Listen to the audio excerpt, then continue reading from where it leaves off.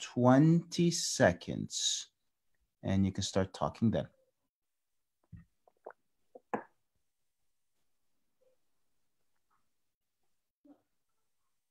Alrighty.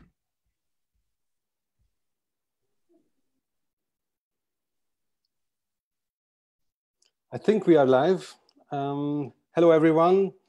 I hope there are people out there who are watching us and listening to us.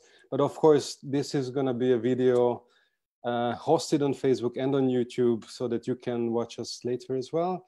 My name is Levente Poljak, and I would like to welcome you for Cooperative City in Quarantine 4th edition, where we will talk about community centers, spaces that serve host NGOs, serve for hosting community events and all kinds of civil society activities. We actually invited a number of municipalities and activists from the ground from six cities that are participating in the URBACT network active NGOs. So we are very lucky to have with us Irina Vasiljeva from Riga, who's an active NGOs project coordinator. So she's actually taking care of bringing together, holding together the whole network. We have Petra Marčinko from Dubrovnik, who's coordinating the local civil society stakeholder group. We have Tom Goodridge, who's the community engagement officer from the Brighton and Hove City Council. We have Rana, who's the trustee of BELTA, that is Bristol Estate Leaseholders and Tenants Association in Brighton. We have Mark Bassols, who's a ULG coordinator in Santa Pola. In Spain, we have Maria Tilikala, who's an NGO cooperation coordinator in Espoo, Finland. And we have Caterina Timparano, who's a ULG coordinator from Syracuse, Italy, Sicily. She's not at the moment able to join us, but we hope we can solve this during the call. So I hope that we will have her on board at some point. So thank you very much for accepting our invitation. You represent a great variety of cities across Europe. So we often say that we're all together in this COVID-19. And we kind of think that every city has more or less similar situation, but it would be really nice to hear a little bit of you. If you could share us where you are now, what is behind you? Are you at home? Are you in an office? And what is the situation in your city right now? Maybe we can start with Irina. Hi, my name is Irina. I come from Riga, Latvia, and here I represent Riga NGO House. If we look at the situation with coronavirus, we have a state of emergency, which was prolonged till the 12th of May. It's not very strict here. We are allowed to go to work. So half of the time I work from the office, half of the time I work from home. And the number of cases we have at the moment is 577 cases. And we are trying to keep the distance, which maybe it's not so difficult in our mental conditions to have 2 meters between people, and trying, of course, to wash hands and to be on the safe side, and still trying to work in our Riga NGO house. Thanks a lot, Irina. Petra, what is the situation where you are now? Well, first, hello from the oldest quarantine in the world. I'm here at the Lazareti complex, which is now a sociocultural center or community center. We are doing actually very well, both in Dubrovnik and in Croatia. I think we have around 60 cases in Dubrovnik that are confirmed, to give it on a scale of 40,000 residents in Dubrovnik. So that's quite an all right number. We have some stricter measures, but the majority of the citizens are doing very well, and they are really abiding to these measures, and they are really abiding to these restrictions. And we have a lot of citizens who join the civil protection, who goes around in districts and makes sure that everything is okay and all right. So we take care of each other. Thanks a lot. Tom, how are things in Brighton and Hove? My name is Tom Goodridge. I work as Community Engagement Officer at Brighton and Hove City Council. I'm working from home. I've been self-isolating now for 15 days. I contracted coronavirus myself. Thankfully, I'm over the effects of that, and thankfully it was very mild. In the UK, we have upwards of 60,000 cases. and thousands of deaths, unfortunately. I mean, I think in Europe it's been quite widely noted. The UK's maybe slow perceived steps taken in terms of social distancing and lockdown. But in a city level, I think it's been very strong. And I think particularly from the kind of NGO and more grassroots sector, we've been overwhelmed by the acts of kindness and creativity and compassion. So we see actually a lot of good news as well, besides the overwhelmingly bad news. Jackie, would you like to add something? Are you in the same neighborhood? Of course, you haven't met each other for a while, I guess. Especially Tom. I mean, it's very, sad to hear that you contracted the virus. But we're very happy to see that you're over. So, are you in the same neighborhood? Are you kind of in touch these days? Hi, I'm Jackie Rana. I'm from BELTA, and that's located in East Brighton. Yes, I do have some contact with Tom. I mean, naturally, he's been taking time to recover. So it's been online, emails, etc. Just checking in. In terms of the community, I'm one of the acting trustees. So I think BELTA, like other areas, suddenly the members of the community found themselves with relatively little warning having to social distance, self-isolate. There's quite a few vulnerable members of the residents on Bristol estate. So it was really, it's really been sort of a reactive approach, very quickly repurposing what we do and trying to respond to the crisis. Yeah, thanks. We'll get back to this. Maybe Mark, are you in Santa Pola or where are you at the moment? Yes. Hello, everyone. My name is Mark, and I represent the city of Santa Pola. Santa Pola, which is in the Mediterranean coastal. It's a Mediterranean coastal town in the southeast of Spain. And in this moment, we don't have data at the very local level, but as you know, the situation in Spain is quite worrying. It's complicated with more than 140,000 cases. It's a difficult situation, and we are all working and confined at home, and the economic activity is limited to the essential activities. So the next week seems to be very crucial to slow down the path, and we will see. We're still at home, at least until the end of this month. Yeah, we've been following very worriedly the news from Spain and also, of course, from Italy. Unfortunately, Caterina couldn't make it technologically to join us, but we can maybe later on give a little bit of an input from what's happening in Sicily, in Syracuse, if she sends us some details. Caterina, if you still listen to us, you can join us on the Facebook Live, and you can leave us some messages and comments and questions there. Maria, are you in Espoo? How is in Espoo? I think Finland was doing relatively well so far. What's the situation? Well, actually, I'm not in Espoo at the moment. I'm in Helsinki, where I live. I also am not leaving my home at the moment, so I haven't been in Espoo also like in maybe over 2 weeks, almost 3 weeks now, I think. So most of us work from home, both in NGO side and the city sector. Well, we have quite strict restrictions as well here in Finland, and we're not allowed to leave our region.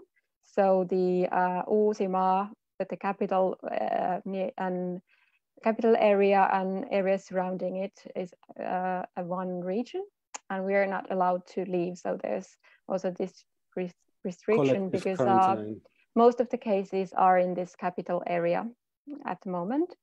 There's in Finland now, I think almost 2,500 cases. And in Espoo, there is now, I checked, just today's number is 251 cases in Espoo, but it's almost, it's over double in Helsinki. So I'm not in the safest place to be in Finland at the moment. But there hasn't been that many bad cases yet. Most are quite mild, and we are really lucky in that way that our healthcare system is still carrying out, and the strict restrictions will be held at least until the middle of May. Some also to the early summer months here. And here as well, there has been a lot of these solidarity movements. People are really coming together, even though they're not allowed to be physically together. And it's been, I mean, many people are saying that, oh, well, there's something good from this virus, that people feel maybe more close, and actually neighbors talk to each other. And it's not something that happens in Finland a lot. If you meet a neighbor somewhere, they will talk to you. So maybe people really feel that we're in this together, and it's our common goal to be this and support each other. Okay, thanks a lot, Maria.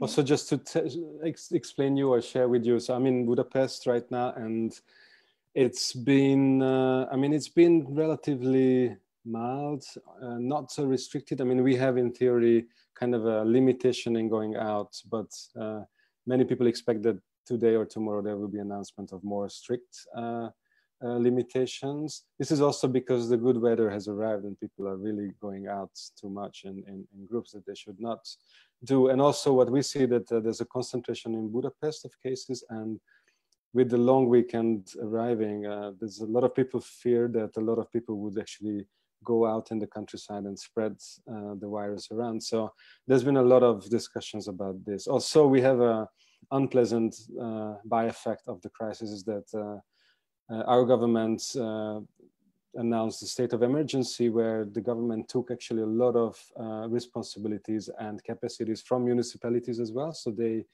created a legislatory system that they can override local rules that leaves municipalities very unequipped to deal with the situation locally. So everybody ends up exposed to the mercy of the government, which is not usually a very good situation. We see maybe in many places that the devolution of responsibilities can be actually very good when there's locally handled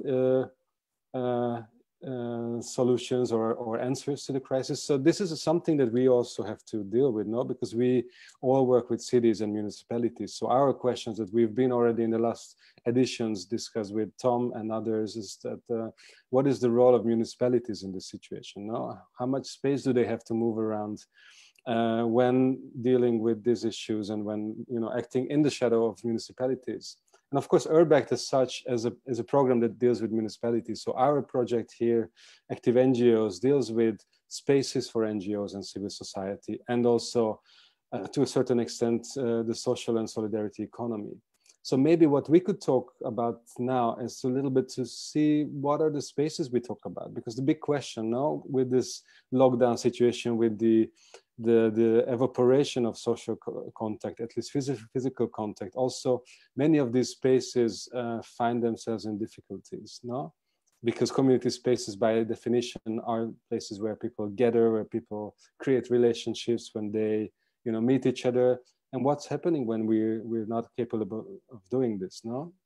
So maybe I would give again the voice to Irina, because she represents Riga, where our joint story starts with the NGO house of Riga. If you can tell us a few words about the NGO house in Riga. Yes, so I'm representing Riga NGO house. It's a municipality structure. Actually, it's a former building of a school, which is now given both to non-governmental organizations and to a cultural center. So it's the space where in normal life, NGOs can come, can use different premises, can make different activities, can do networking activities. Also, this is the place where municipality is helping them to get new knowledge about the topics they're interested in, accountants, communication, and other issues. So it's like a community hub in one of the parts of Riga city. The building is quite big, and usually it's inhabited by many NGOs. And since the emergency situation has been announced on the 13th of March, At first, we were supposed to stay in lockdown for 1 month, and now it has been prolonged for 1 more month until the 12th of March. No one knew what to do. And for example, on the 19th of March, there were consultations planned. So NGOs could come and ask different questions about accountants, about communication and other issues. And actually, it showed us that we were, on one hand, we were not prepared for the situation, but on the other hand, we were prepared for the situation. So it was just a couple of days afterwards when the state of emergency was announced. And so there were sort of live consultations using phone, WhatsApp, Facebook, emails, and trying to answer different questions which were topical for NGOs. And but since that time, we managed to readapt to the local situation, and now we are learning different online platforms. And for example, on the 2nd of April, there was a first Facebook Live seminar on accountancy. Because now for non-governmental organizations of Latvia, they need to produce an annual report for the State Revenue Office. And it's the highest priority for them, what should do and how do we do it. And it was quite a big success. Everyone was nervous. Facebook didn't work well when it was needed, but it was okay. And now we are having tomorrow a next seminar with the wonderful communication expert. And the topic is how to use different communication platforms in the online life. So after we announced the information about this seminar, all 50 places were occupied within a couple of hours. So therefore, we're making another one on the 15th of April to help people to readapt. But we cannot say that we have less work at the moment. Maybe we have even more work, same as all of you. We're going to online live, and we're already tired of all these online meetings. It's good that it's possible at least to see each other, but what we experience that people are lost. They are in a very uncomfortable situation, and they're calling us, they're asking what to do.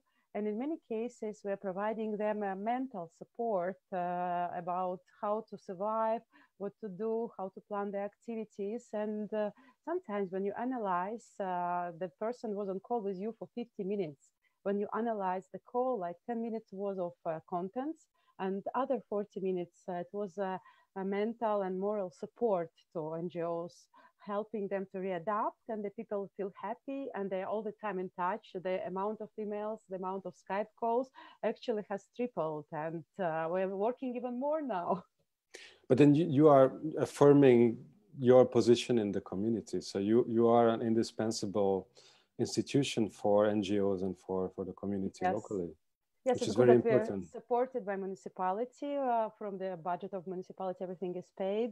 The only thing we cannot do at the moment is to allow people to come and to mix. But we're trying to already plan, for example, till the middle of May, we are in the lockdown. But for the second part of May, we have Plan A and Plan B. We're planning both online activities, and we're also planning face-to-face activity in case we can do them. It's clear that the summer will not be as a usual summer, that it will not be a very big holiday period for us. So we're also planning something also for the beginning of June. And of course, autumn is already full with the activities which were postponed from spring. And how do you see, because we've been talking about digitalization now and moving some of the activities into the online space, but this situation has forced all of us to find our communication channels and methods and networks online. Did you see, was it a smooth transition for your local community? Well, it wasn't definitely a smooth transition. We have another activity, for example, of Riga City Council. We have Latvian language courses for the inhabitants of Riga. And so at the beginning, when the first lockdown period was announced, we didn't know what to do. So how do we do? Do we wait when it is finishing, or should we react? But now all partners which are implementing these projects and providing free Latvian language courses for the inhabitants of Riga, they are gradually moving to this online learning. And it's also, I think the biggest problem is not the technology. Okay, you can go to online seminar, you can learn about them, but to change the way of thinking, the mentality. For example, what I heard from the teachers which are learning online for Latin language courses, they're saying that there was at the beginning was resistance from people. No, we don't want this. Why do we do it? Why? We want physical, but then they got used to it. And they find it even nice and funny that they can stay at home in their slippers and they can learn Latin language courses. And so the same for NGO House.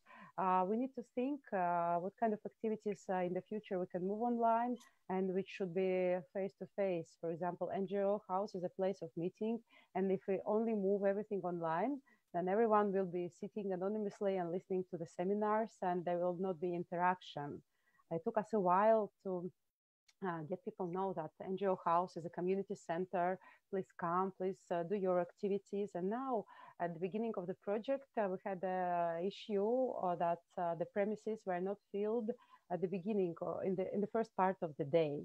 But now while we started implementing this project, after doing some digitalization of the NGO House, now, for example, you can see which spaces are filled, which spaces are vacant, which rooms you can still occupy. And now even this morning, hours starting to become full.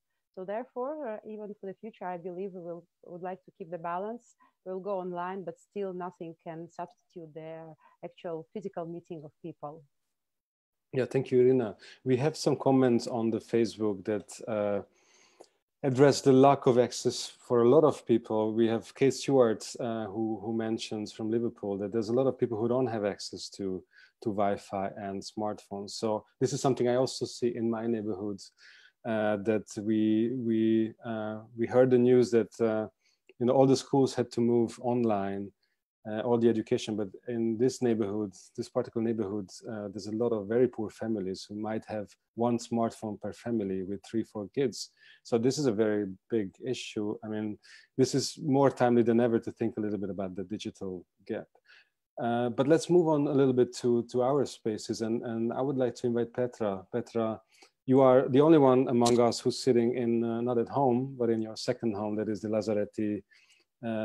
Lazaretti cultural venue platform. No? How would you describe the Lazaretti and what is happening there now in these days? Well, I would describe Lazaretti as empty now, unfortunately. But what we are doing here is what we've always done, with the premise that we need only to make a social cultural center in Lazaretti, but to make connections with the local community.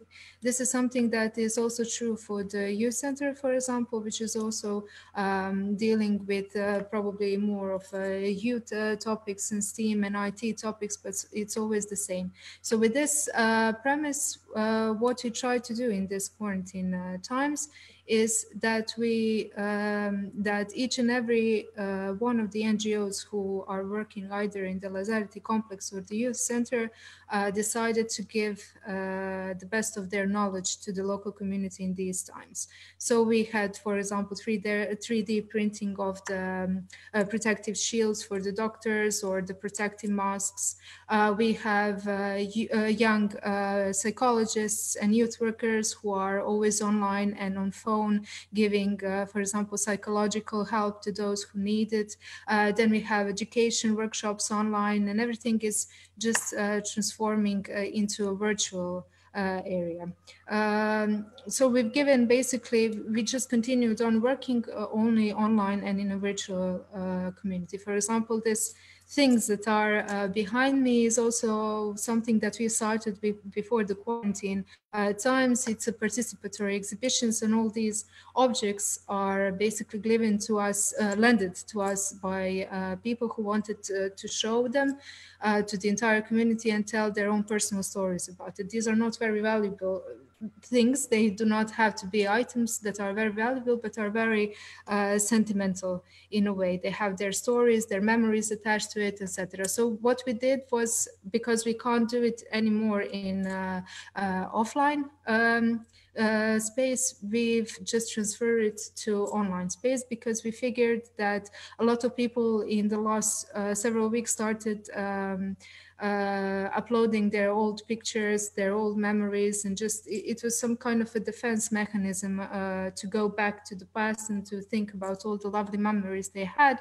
So what we did is we just continued on working with them and made them upload their photos and stories in a way to just feel them more comfortable, make them feel just like everything is okay. So basically that's it. We do not work anymore in a physical space, unfortunately, but we've by this project and by other projects, we also worked in the last year and so on just making connections and networking with our local community, which is around these two centers, Lazareti Complex and Youth Center.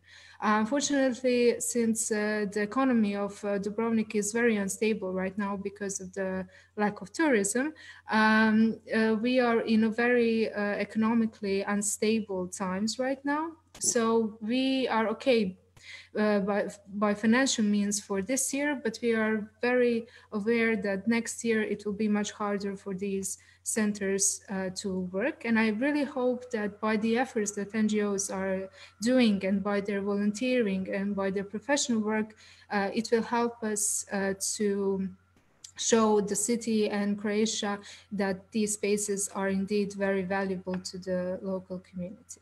And I think that what happened was with through the Active NGOs project is that a lot of networking happened. So we are supporting each other here in Lazareti Complex and Youth Center as well. So we are planning together what we will do in the future and how to survive in the future.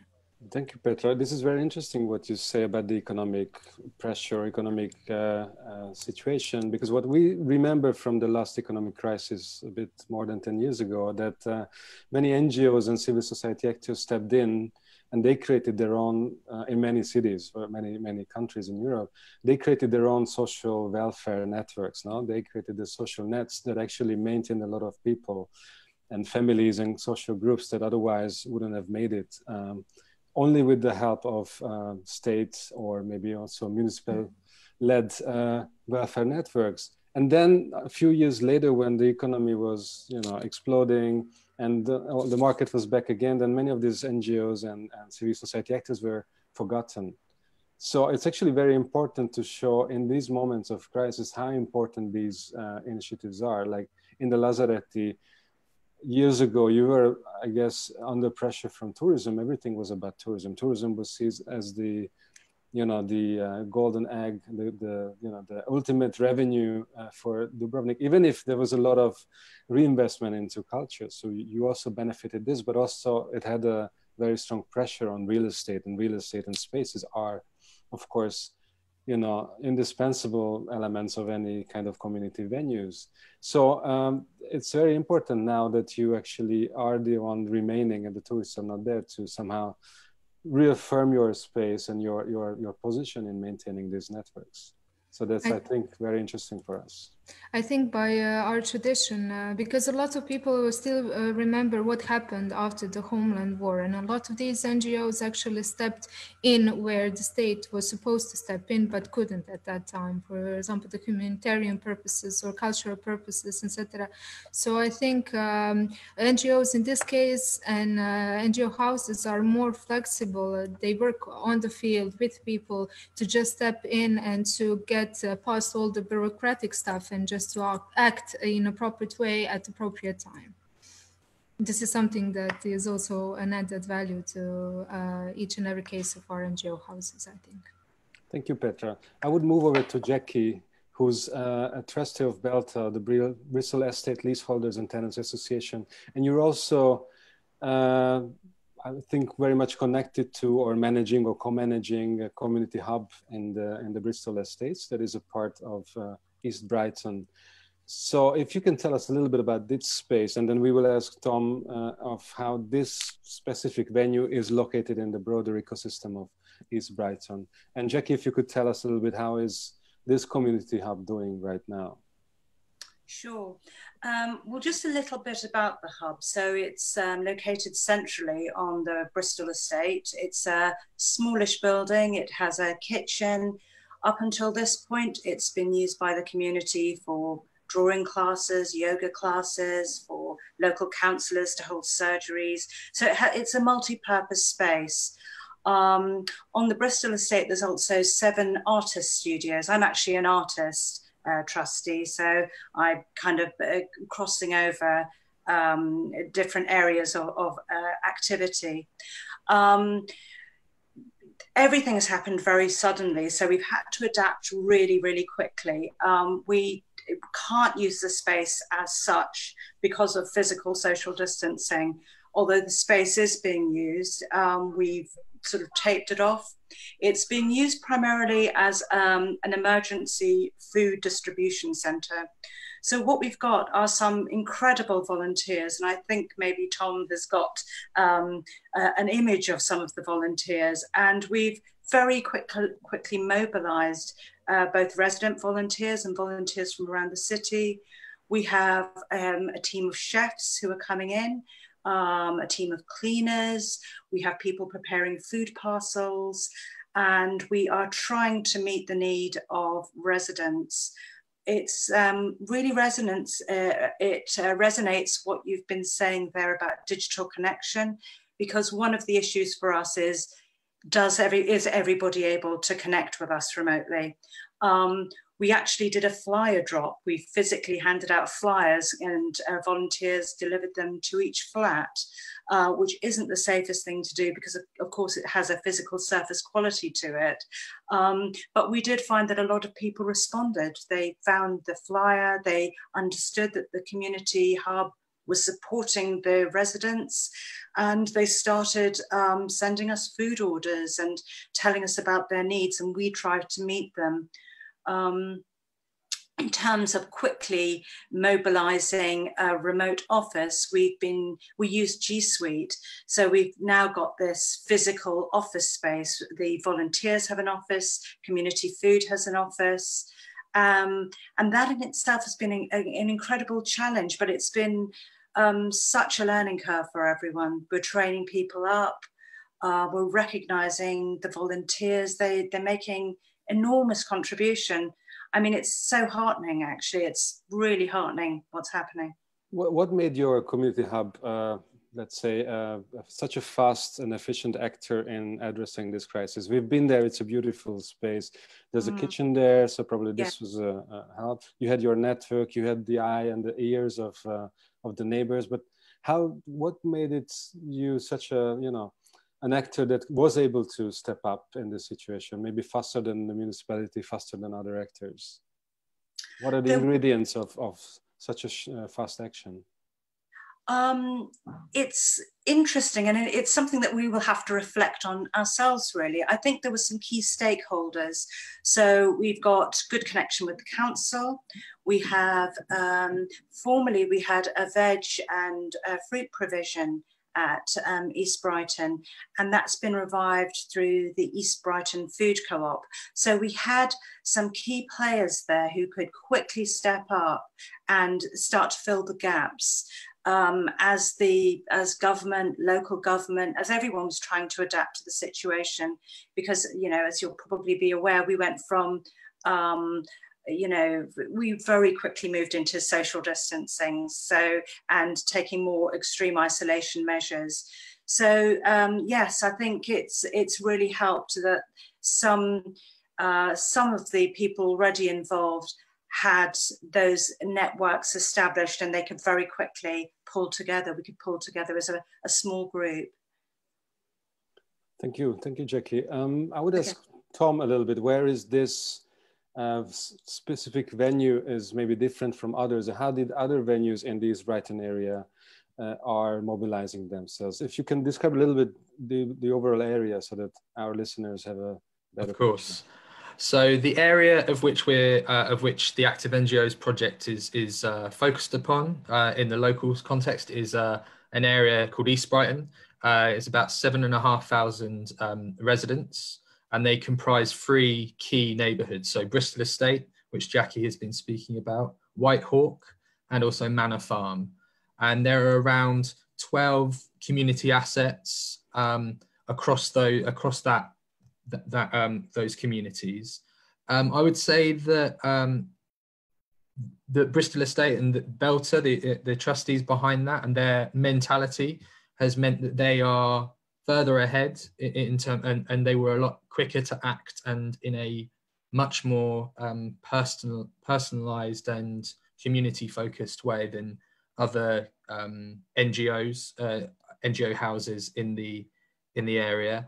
I think they're ongoing. There's issues of trust and difficult collaboration taking place between different groups, and also there's those, as Jackie said, there's those networks, and if you don't have, particularly around food distribution, if establishing a connection with a food distributor at this time is incredibly difficult, and everyone in the city is wanting those contact details and that food, those essentials. So part of it is supply and demand, but I think where Bristol Estate have been fantastic in particular has really known their area of need, and like Jackie said about knowing their residents, their neighbours, that not all of them have got access to digital means, or even if they do, they don't have sufficient data on their phones or their tablets to access them.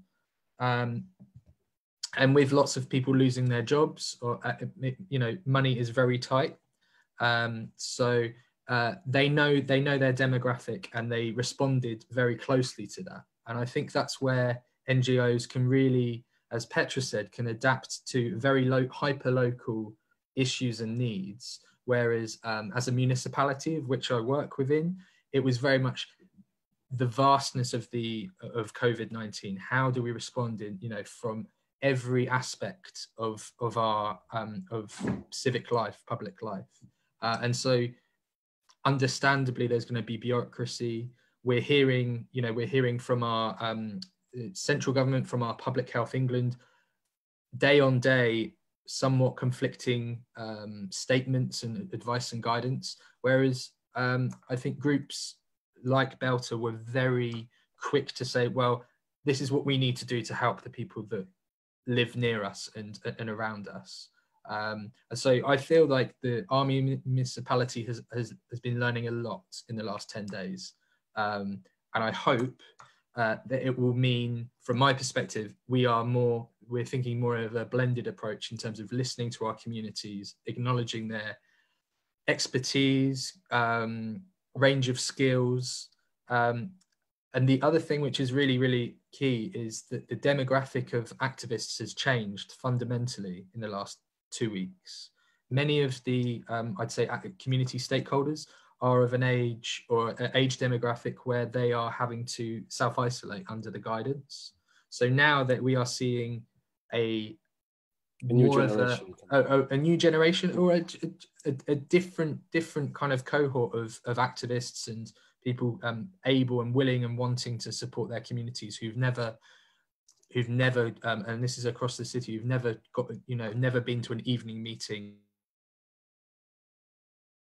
Yeah, I think we lost Tom, or at least I lost Tom. To talk about their, their local crime and community safety, but actually they want to help. They want to help. They want to help at this time of crisis, and that's anything from single roads, setting up a WhatsApp group, to bigger things like BELTA and beyond. Right. So what we see is the emergence of stronger and richer local ecosystems that can give very quick responses to certain events, which can be a pandemic, but it can also be eventually another natural disaster or a climate crisis or different situations. So I think this is a very good lesson for us and for municipalities we work with, how to empower and give new capacities to these networks. I would move over to Espoo or Helsinki, just a little bit to talk about what happens when we don't have maybe one space like in Riga, but we have a set of spaces scattered around in a city, which also is a quite fragmented urban area, but there's a quite strong coordination of how NGOs and social enterprises can work together in this area. if you can tell us a little bit about this ecosystem that you've been helping to build as a your official title, NGO Cooperation Coordinator. Yes. How does it look like in Espoo, and how do they react to this situation now? Yeah, as I say, I'm physically in Helsinki, but mentally I'm in Espoo. So I work for the municipality, and I work very closely with NGOs. So I kind of see the both sides very well. And as you, Levente, said we have many different houses, NGO houses, not just one, and many different NGOs working. And our local group that works in this NGO project is very active, and we have a lot of civil workers, but also NGO members. And I'm really, really proud of the both sides here in Espoo, because the NGO field reacted so fast. They were like announced that from now on, you're not allowed to open your doors. And few days later, there were online chats and online Discord sites, and people were using Zoom and calling to their normal like clients, if you can say, people who used to come to their places, and like helping people with like filling out papers or paperwork, like from a window, like staying safe, but people sitting outside and the worker being inside and using the window as a place to work. And then the municipality, like usually everything takes a lot of time, because of course it's a big city, and things have to move in a certain way. But I think the municipality has to react now. We cannot wait and discuss and have workshops and think about how we're going to do this and what is allowed, because we know people are in need right now, not in a year or so. So also the municipality has to react. And I think because we have been building this community of people and building trust and kind of building these structures to work with the NGO field. So I think it has been something that everyone saw as something natural, that we have to solve problems, let's do it together. So we have seen everything has been solved together with the municipality and with NGOs. So the food distribution, it's a hard word to pronounce, has been this common thing with the NGO. First, there was the first service for elderly people for over 70 years old who have to be in self-isolation or in quarantine. So they cannot go and buy the food. So they started that people have to call their number. That is a municipality number, but an NGO, EU, is having all these volunteers. So they are doing the actual work. So it goes from one number to one NGO, who then spreads the work to many different volunteers and NGOs. So I think that is a really good example.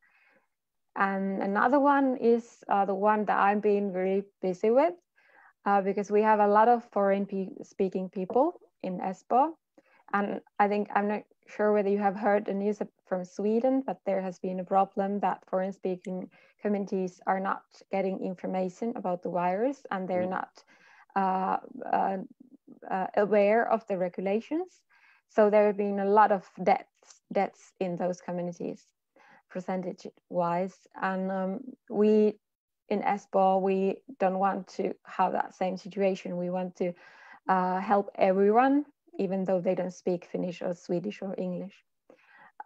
So we've been building this phone help desk service. It started yesterday, and we have people giving the service from NGOs and from municipality and all over the municipality. So not just one department. So we have now, I think, 25 people answering the phone in 15 languages plus like clear Finnish. So this was done in a few weeks time, building this whole thing. And as I said, it started yesterday, and I'm still slightly excited and tired of making all this process come true. But it was clear for everyone that we will do this together.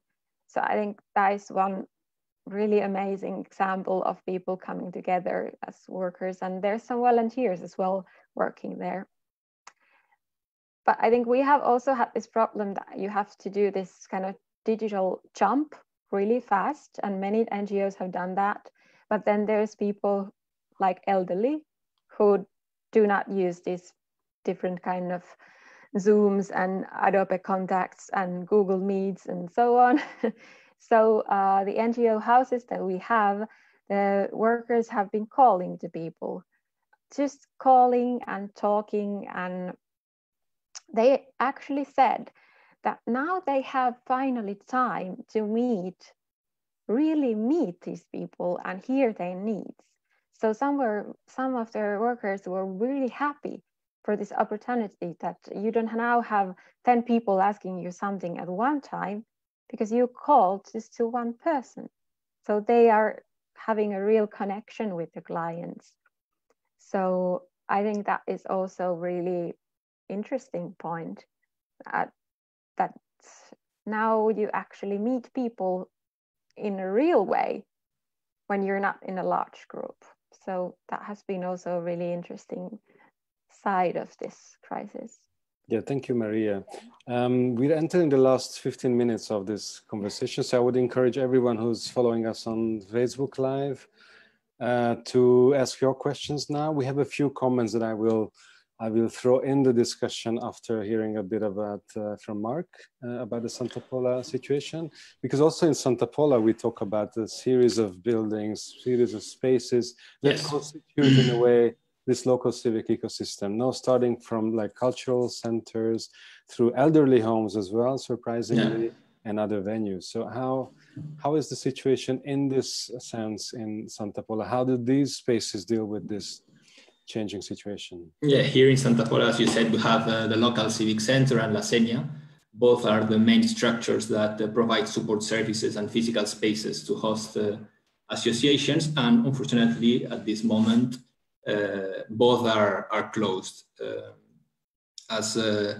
Well, one of the typical things of Santa Pola here, at least in our association network, is we have very small NGOs.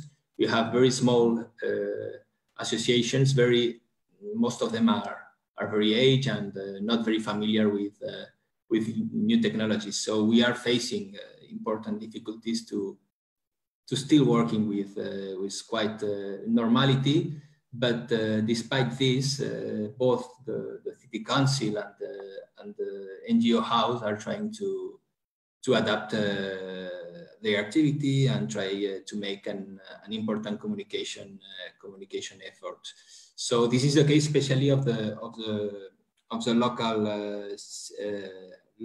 local social services, which are located at the civic center, which is trying to implement a system to attend people through internet, through distance. So this is a good example. We also have our youth base, the Rakojova, also located in the civic center, that has promoted to interesting initiatives through social media, as Hove from Balcony, which is a weekly challenge through Instagram, in which people can share creative and funny pictures from their home. Or also we have Music at Home, which every Friday afternoon 4 local artists perform a live show on Facebook pages.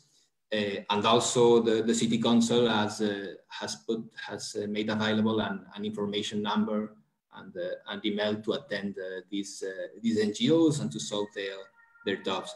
So I think at the end, we think these situations also represent an opportunity to make this digital step forward and to test new communication mechanism. So we'll see. So in a way, it's also an opportunity for you to introduce maybe new means of communication, new channels with your audience, and also to, in a way, entertain the community around, no? To True. have them involved in you know, sending messages to each other, putting things on the balconies. So in a way, you try to keep these people on board to follow us and stay with us. Because this is one of the last questions I would like to address to all of you a little bit, in the sense that we heard about what can you do if you have a space, if you're allowed to still have people to cook, to create you know, food delivery, starting from that space. You can, in a way, do the virtual exhibitions like in Lazaretti. I heard from Jackie in an email before that they're considering using some parcels of the garden to provide space for families for a few hours to, you know, safely let people out in a controlled way, but spend time in outside, because it's people can go crazy if they spend all this time inside, no? And many people don't have access to any green space. So some of these things you can do with your own infrastructure, but some of these things you can invite other organizations to do. No? We heard from Lazaretti that some of the organizations in your network, in your ecosystems, they switch their 3D printers to print, you know, breathing masks, oxygen masks for hospitals and other reasons. So there's been a lot of activities around you in your ecosystems that maybe it's not driven by you, but other organizations around you. So my question would be, and this is also what Bahanur from the audience is asking, that how can you support, you as NGO houses, you as networks that bring together these individual organizations, how can you encourage them to engage in this kind of solidarity activities? What kind of support can you give to them? And also maybe if you have some examples that are interesting from your cities to share with us, they would be really interesting, because we are in this international space of, we're trying to learn from each other. And I guess there's been a lot of discussion in the last weeks between us as well, and between a lot of other cities. Now, what can we learn from each other? What are the good methods? What are the good ways for municipalities, but also for local civic society, local civic ecosystems to address the crisis? By the way, Urbex has its own inventory of this kind of initiatives as well. So this is also another resource we can look at. So this is a question to all of you. How can you support your member organizations in your ecosystem? And what are maybe the most exciting solidarity practices around? Anyone can jump in. Maybe I can start to keep the tradition. In case of Riga, in case of Latvia, there are several initiatives with the main idea to help people who are staying at home and who are not able to buy food to get the food to them. For example, there are two organizations, Red Cross and another one in cooperation with the Welfare Department of Riga City Council.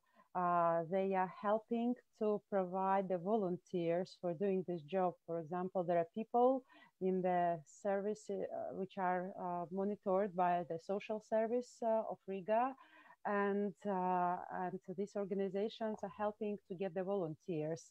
It's not so easy task because the volunteers needs to be checked. So because no, the food is not provided for free, you actually have to pay for it. But you need to find the people who are doing this. And this initiative is also on a bigger scale, made by several NGOs, state institutions, and also private enterprises. So there is a website, Paliec.LV. It's equivalent of stayathome.lv. And it's a platform for volunteers who can register. You can download the application form. You register, you provide your data, and then the people who need the help, they can call and leave information that they need the help in getting food. And this is the platform for bringing both volunteers who are providing data about them to have a safe environment so that you don't get the money to someone and he or she disappears with this. And so these people are bringing food to the people either elderly or who are in the lockdown. And how we are trying to do, we're trying to inform about these initiatives as much as we can. We're using social media We're using also webinars. And for example, after the Easter, we're having our next local group meeting. It's called ULG, Urbac Local Group Meeting. And this meeting will be chaired by the author of this initiative, stayatHome.lv, who will help us both to understand how to survive in these digital jungles, but not only technical means how to do it, but also how to plan your time, how to cooperate between each other, and also to share the information about this initiative. Now they have covered almost all Latvia with volunteers who are trying to help each other, and they're still looking for volunteers in some parts. So we are doing all our best to promote these good initiatives and to spread them around. Thanks a lot, Irina. Anyone else wanting to jump in here? I'm sure there are a lot of amazing initiatives in your cities. I can jump in if you like. I think there's a couple that really spring to mind, both with NGOs and municipality. I think I live below a young child, parents of a young child, and our libraries team are doing story time online. And so you can watch it live on Facebook Live, or you can watch it at a time when your small toddler or child is awake. And there's lots of different stories are being told by different members of the library team in their lounges, so it feels very familiar. I think one of the other things that has come up just today from Parklife, who are members of our Urbac local group, they are planning because we have Easter coming up, and traditionally an Easter egg hunt is sort of part of kind of the celebration of Easter, that there will be a virtual Easter egg hunt. So I'm now a member. Pokemon Go. Yes, a kind of. I've not had a chance to look at the details of it, but I'm intrigued to see what they are doing. And they've created a list of 30 things to look out for nature whilst you're quarantined. So bird watching and other things. The other thing I wanted to share was we have the rainbow. Mm-hmm. So on my street, because my window is here, lots of people stop at my door, stop at my window whilst I'm working, often on Zoom, and are counting the amount of rainbows in the streets. So that's quite nice. And again, it's I think it sparks those conversations with neighbours. And I don't know if this is happening in other European cities, but every Thursday night at 8 o'clock, we have a clap, we applaud our health workers. And it's gone from, we've got our next one, our third one will be this Thursday. And last week's, we had pots and pans, trumpets, fireworks, cheers, songs, all very creative, and everyone out at their doorway or out of their window. So I think that was really, it was quite moving, really. Yeah, I just wanted to give you an example from Budapest, a bit similar on how to create new conversations in this situation. I'm part of a foundation called the Hungarian Contemporary Architecture Center, and every year we organize the celebration of 100-year-old buildings, and it's the first weekend of May, and it's where buildings are invited to create all kinds of events in the buildings. Well, communities in the buildings are invited to create events, especially telling the stories of the buildings. No? And of course, this is not going to happen now. So the question was also how to move this online, how to invite the people to create online the stories, how to create a lot of photos and kind of report from the buildings, but also how to start discussions in these buildings, which can be engines of the solidarity networks that we talk about. No? So in a way, we're all everywhere. We're trying to adopt our events, our activities. We have two more questions before we close. That one comes from Rana, who's asking about how collaboration between municipalities and civic, like NGOs and civic activists work now. Is it better now than before? Is it worse? Is it smooth? I know, because it's an interesting question for us, because we are half municipalities and half civil society representatives, sometimes both. And also another question was a little bit about, from Gaetano Molura, about the situation of the elderly, and maybe especially in the way that of course, the elderly are much more exposed, they're much more vulnerable. No? As Tom said, instead of an older generation of activists, there's a younger generation of activists are coming in. But maybe if you have any comments on how maybe the relationship between older generations and younger change or shift or maybe are intensified in this moment. So these are the two questions, and then after that we will slowly have to close. Maybe I can try to answer both of these questions. As I've previously told while I was first speaking, that the economic situation is very hard, especially for the NGOs in the following half a year and the whole next year.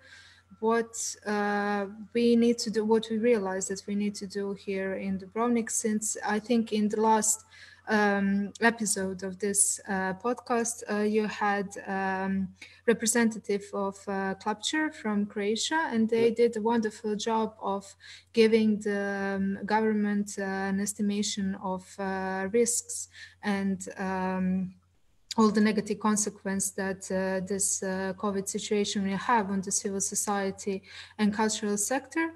The government is doing very well for now when it comes to protecting these workers which work in the civil society. But I think we need to, especially now, work more on educating the importance of the NGOs here in Dubrovnik, so not to be cut up from the budget and to just show our value and what really our work means to the community in whole. When it comes to elderly in our community, as I've mentioned before, we have throughout the districts, we have a lot of volunteers, either from Red Cross or either from civil protection, which not only take care of everything that goes on the streets and people obeying the measures and the rules, but also they distribute food and medicine, whatever is necessary for the elderly.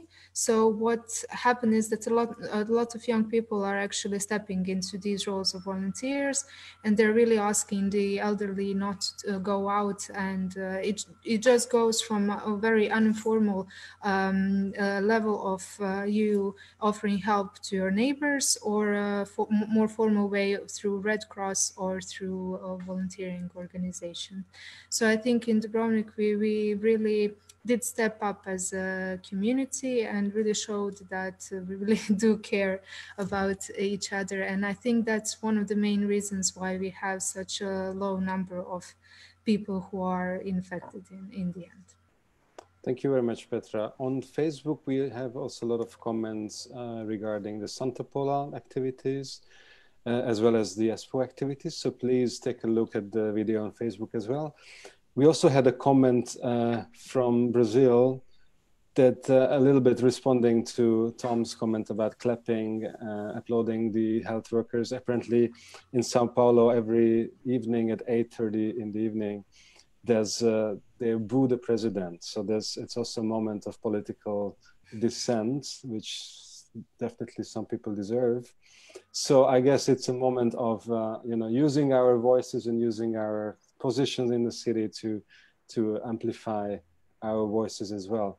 I'm afraid that we will have to close it here. I know it's an infinite discussion and we would have a lot of things to talk about for hours, but I would like to thank you very much for joining us. I know it's not your first Zoom call today and not the last one, so we appreciate you took the time. It was really lovely to see you in person, that you're doing well, you recovered in some cases.